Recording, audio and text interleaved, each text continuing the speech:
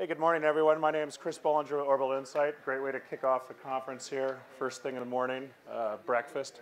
I lead our defense work. To give you a little background on Orbital Insight, we're a 4-year-old private Silicon Valley geospatial analytics company. We started work actually in the private sector, Wall Street, and then came into the DIX portfolio. The whole thesis is taking recent advances in space launch technology, cloud computing, hardware with GPUs, and applying geospatial analysis to data at scale.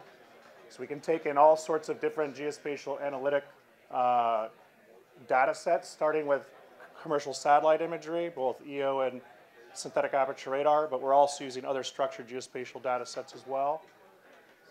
You can see what we're doing predominantly for the defense sector is taking computer vision and applying it to these geospatial products so that you can generate trend analysis, automate change detection, and then tip and cue from lower cost, higher revisit rate geospatial data products into higher, more costly, higher resolution geospatial data products.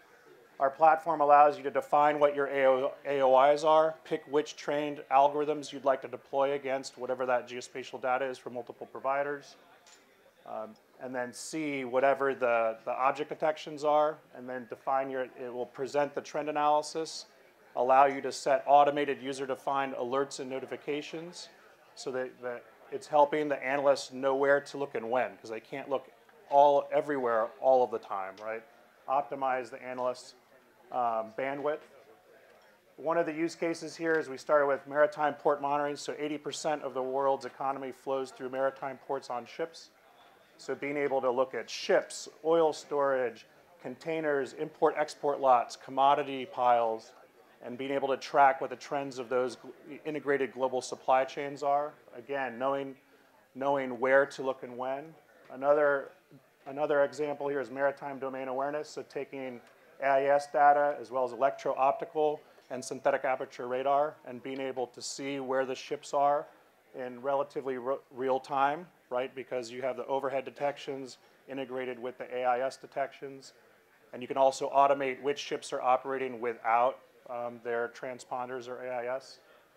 Land use classification, so we're taking anything from 30-meter Landsat imagery down to 33-meter planet imagery and automating classification of land use, forests, buildings, roads. That helps with our foundation management and feature extraction, which you just saw there. So being able to provide point clouds of roads and buildings at up to global scale if required. We've also done a lot of disaster relief work and using synthetic aperture radar to automate the flood extent analysis. So this is, you're seeing Hurricane Harvey in Texas.